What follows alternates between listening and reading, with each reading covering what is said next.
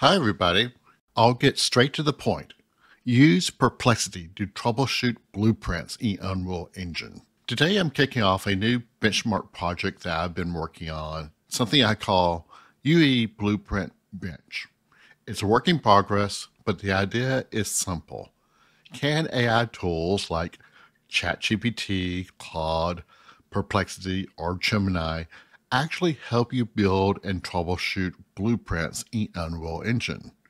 I'm building a formal benchmark to test that. And in this video, I'll walk you through what the project is about, why it matters, and how it's going so far. UE Blueprint Bench evaluates AI tools in two main categories: guidance tasks, where the AI helps you build or modify something; troubleshooting, where the AI helps you fix something that's broken, usually by looking at a screenshot of your blueprint. I've set up metrics for evaluation. Accuracy. Does the AI provide the right information? Clarity. Is it easy to follow? Comprehensibility. How well is the explanation delivered? Task success rate. Does the developer actually get the thing working? Today, I want to show you one of the core baseline tests in the benchmark. Can the AI even interpret a screenshot of a blueprint?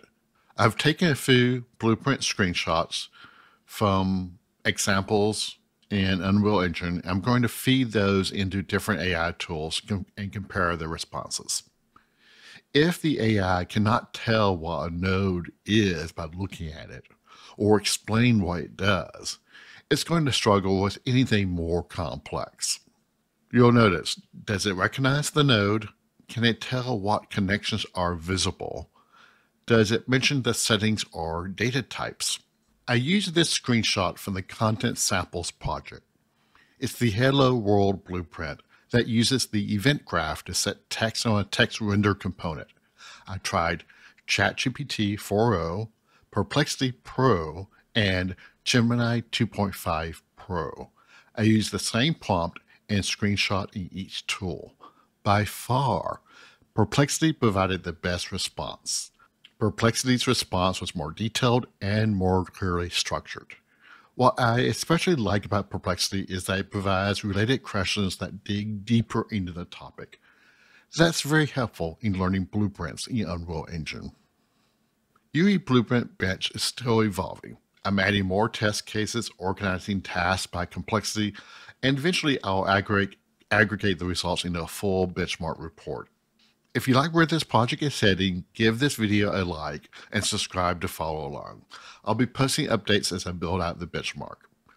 Let me know in the comments, which AI tool do you trust the most for working with Unreal Engine? And have you used any of these AI tools for debugging your blueprints? And remember, enjoy developing your game or whatever project you're working on today.